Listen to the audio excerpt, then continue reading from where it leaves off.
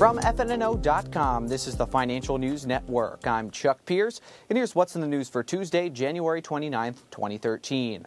The Wall Street Journal reports U.S. authorities want a settlement of interest rate rigging allegations with Royal Bank of Scotland that will result in a unit of the bank pleading guilty to criminal charges in addition to paying a penalty, sources say.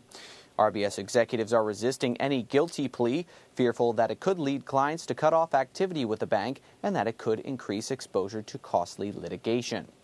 The Wall Street Journal also reports federal law enforcement authorities conducted a wide-ranging investigation into whether media companies facilitated insider trading on Wall Street by prematurely releasing market-moving government data, sources say.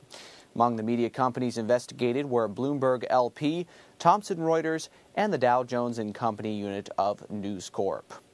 Reuters reports Google will lobby Washington this year to make it harder for law enforcement authorities to gain access to emails and other digital messages. Bloomberg reports Fed Chairman Ben Bernanke's latest round of bond buying will reach $1.14 trillion before he ends the program in the first quarter of 2014, according to median estimates in a survey by Bloomberg economists. He'll continue with purchases of $40 billion a month of mortgage bonds and $45 billion a month of treasuries, according to the survey.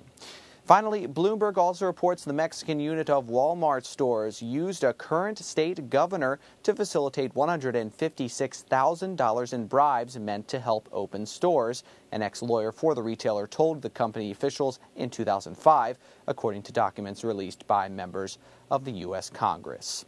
For more financial news and analysis of the business world, follow us on Twitter at FNN Online or check out our website at FNNO.com.